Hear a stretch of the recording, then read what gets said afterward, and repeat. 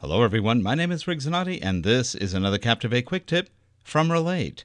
Well, this is actually a PowerPoint quick tip, but you can use it with your Captivate projects, as well as your Articulate and or Trivanta Selectora projects, or any project that you're using as an authoring tool. What this allows you to do is save you a lot of time from having to go to Photoshop, which is what we had to do in the old days.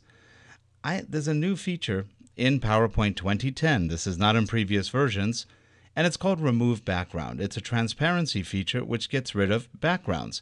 Now here I have this smiling lad with a background behind him, but I need to get rid of his background so he fits in the scene. Well, in the old days, literally about a half day ago, I would have gone to Photoshop to do this. But I had the pleasure of attending a Tom Coleman PowerPoint webinar today, and I learned this little trick, so I thought I'd share it with you. Anyway, we go over here to the Remove Background button.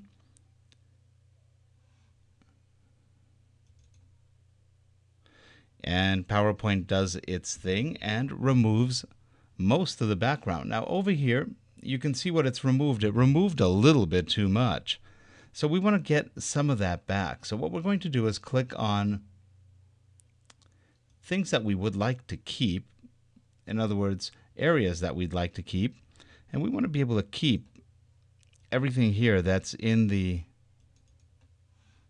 let me make sure that's selected. And we're starting to get more stuff back. You notice we got part of a shirt back. We're getting the notebook back. So I'm going to click more on the notebook. There we go. I think we got the notebook back. If you look on the preview, you'll see the notebook. And I think we've got a pretty clean shot at this. I'm going to say keep changes. And what do you know? Look at that. We got him out of his background.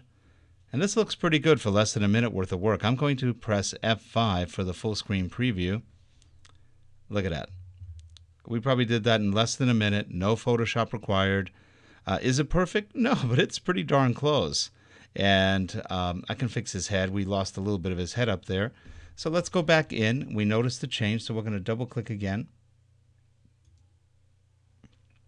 And up here, let me go into things I want to keep. I want to keep his hair. There we go. His hair is now nice and dark. So I'm going to say save. We're going to hit F5. Ah, that's perfect.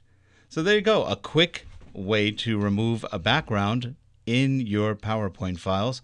And then you could group this image. I can grab both of the images. And from here you could group them, save them as a picture, import them into something else.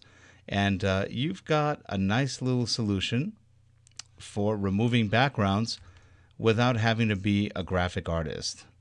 So I can say group right there. I can group the whole image. Now it's one. We can actually export the image, save it out.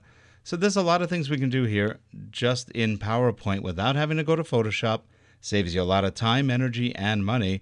And this puts it in the hands of instructional designers, PowerPoint presenters, business people, and anybody else who wants to do work like this but doesn't know how. Well, now you know. Anyway, I am Rick Zanotti with Relate Corporation. This has been another Captivate Quick Tip. Please visit our website at www.relate.com and take our free 24-hour lynda.com pass. Lynda.com has some of the best training on the internet. Actually, they have the best training on the internet. Love their products, and you can get a free 24-hour pass at our website, www.relate.com. We will see you next time. Have a good evening.